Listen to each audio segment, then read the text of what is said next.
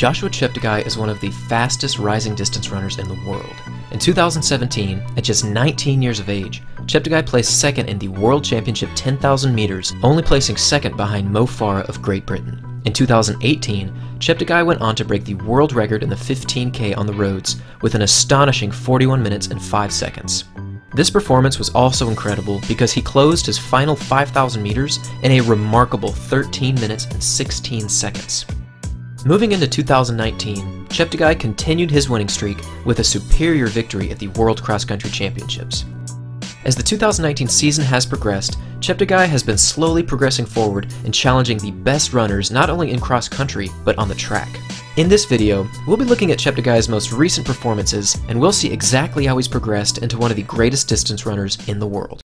Transition. Alright guys, the first video we are going to look at today is the 2019 World Cross Country Championships, and this is a race that's typically dominated by East Africans, Ethiopia, Uganda, Kenya, and you see right there up front in the yellow jerseys there, the three Ugandans just ready to rock and roll. And we're only two and a half minutes into the race, and again, pushing up front. But what I want to showcase in this race is Cheptegei's strength. So this is a cross-country course, very hilly, lots of barriers, different obstacles. There's actually a little water pit. And as you can see here, this is a pretty steep downhill. This is some true cross-country. This is not a place where you're going to run a 10K in under 28 minutes. This is about surviving, basically, and that's why Cheptegei won this year's World Cross Country Championships, in my opinion. He's a very smart tactician as well. That's what I think is pretty fascinating. So this race, this is not Cheptegei leading. This is one of his Uganda teammates, but Cheptegei is actually in about 10th right now.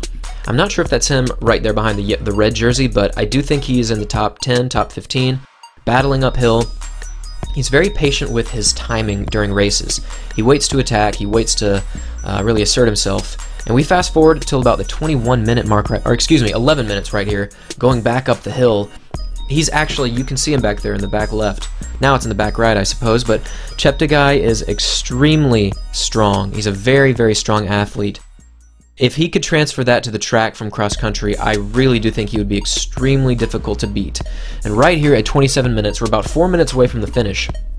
Notice Cheptegei, how relaxed he is. He's always looking pretty relaxed, even when he's accelerating. He's very light on his feet. He has a slight forward lean, and he really looks balanced. He doesn't look like he's ever really in pain. And coming down the hill here, I think downhills are extremely easy for him because his stride is so long. He doesn't have a traditionally high knee drive or anything like that, but what he does have is the ability to just take like 2.5-yard strides. Very, very long cadence, very relaxed cadence, and you can see him just going away there. He's gone at this point, made his move, and right here he's coming down the home stretch. We'll get a chance to see his stride incomplete from the front. Very relaxed, very, I don't know, just there's something about his stride that's easy to identify. His arm carriage, it's a tiny bit high from what typically you see in runners that bring their arms down closer to their hips and a little more relaxed as opposed to kind of up high, but it works for Cheptegei. Obviously, he's the World Cross Country Champion, and that was a fantastic performance from him. Now we're going to jump to the 2018 15-kilometer world record, where Cheptegei just dominated. I mean, it's a really interesting race. I'll put his splits right here. He really just separated himself in the middle of the race and just kept getting faster and faster. Right here, we're still pretty early in the race, but he starts to just kind of get into this rhythm where he slowly just cranks up the pace and cranks it up more and more. And by the end, he splits 13:16 for the 5-kilometer distance. Really, really incredible. And look at that stride. Really, again, pretty effortless. That's kind of why he's so good over like the half marathon, 15-kilometer distance. I think that suits him really well, and I think he really does have the potential to be a fantastic 10-kilometer runner as well. And this right here is a great angle. Notice how long his stride is. It's like seriously, it's like 2.5 yards. It's just incredibly long. He looks effortless again. By this point, I'm pretty confident he's over a minute, maybe even 2 minutes ahead of his closest competitor. He's just driving away. Again, he gets faster and faster in this race. This is from 5K to 10K, which he splits right around 13:30. And man, seeing him run through these back roads in a completely dominant manner is very inspirational. Again, this was back, I believe, in October of 2018, before he won the World Cross Country Championships, but at this point he was in great form, and look at this. This is during his last 5K. He splits a 13:16 here. 13:16 on the roads for a 15K is virtually indescribable. I don't think that anything like that's ever been done. That's splitting well under 4 minutes and 30 seconds per mile. That's closer to 4:15, honestly. Very incredible, and he looks effortless doing it. Look how nice and tall he is. Again, his arms up front come a little high, but it's not really off balance. That's just kind of how his arm carriage goes. This is really where he starts throwing down. I think he splits a 2 minute and 35 second kilometer from, I believe, 13 to 14 kilometers. This is really when I noticed him and really came on the map for me.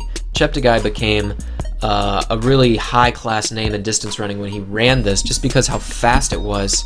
Of course, his World Cross Country Championship is impressive, but I personally think this is even more impressive. So, incredible race from Joshua Cheptegei. And the last video we're going to look at is actually the 2017 World 10,000 meter final. And I wanted to showcase this because I think this showcases more than anywhere else his potential on the track.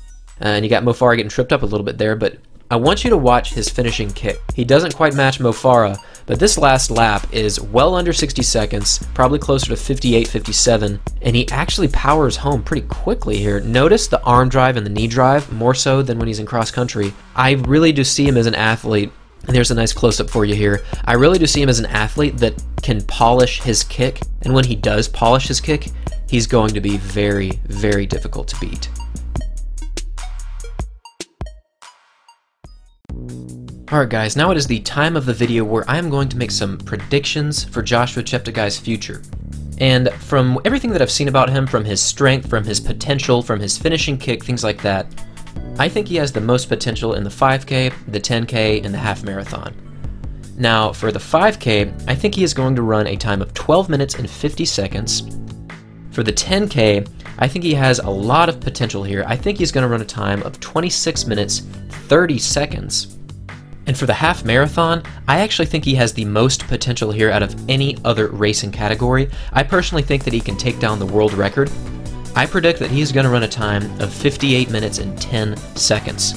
If he can somehow get on that momentum that he had during the 15K world record, and he can amazingly run a 13:15 final 5K, I honestly see no reason why he wouldn't be able to break the world record in the half marathon. He really has great potential over all these events, but I think the 10K and the half marathon, I think that's where he's going to shine the most. I do not know if he's going to go up to the marathon distance. I haven't had any reason to believe that he would go that far, mostly because he's actually even gone down to the 3,000 meter distance, which he ran earlier in the Diamond League Series race in Oslo. But yeah, these are my thoughts on Joshua Cheptegei. I would love to know yours. Feel free to let me know what you think he's going to run. He's been really attacking for the past couple of years, and now he's still at the young age of 22. He's still super young, he's still super talented, but most importantly, he strikes me as someone that's still very hungry. I see him progressing into the future. I see him attacking more and more of a specialized kind of distance. I think he's going to eventually see that the 10K and the half marathon are his distance, and I really hope that he can continue to break world records. He already has a world record, which he broke when he was still only 22 years old, and he also won the World Cross Country Championships when he was 22 years old. Absolutely incredible. The sky is the limit for this runner, Joshua Cheptegei from Uganda. It's great to see that Uganda is surging as well. Typically from Africa, you have Kenya and Ethiopia just dominating all of the world records from the 5K all the way up to the marathon, but Joshua Cheptegei strikes me as someone that can really mix things up. Again, I think he has the great potential over the 10K and the half marathon. Maybe he could even go under 58 minutes for the half marathon. He could be the first person ever to go under the 58-minute barrier. He obviously has great speed. Again, I think his speed is underrated. I think his finishing kick is drastically underrated. So I would love to know what you all have to say about Joshua Cheptegei. Let me know what times you think he's going to run down in the comments below. And thank you very much for watching. Feel free to like and subscribe for more great running content, and I will see you all in the next video.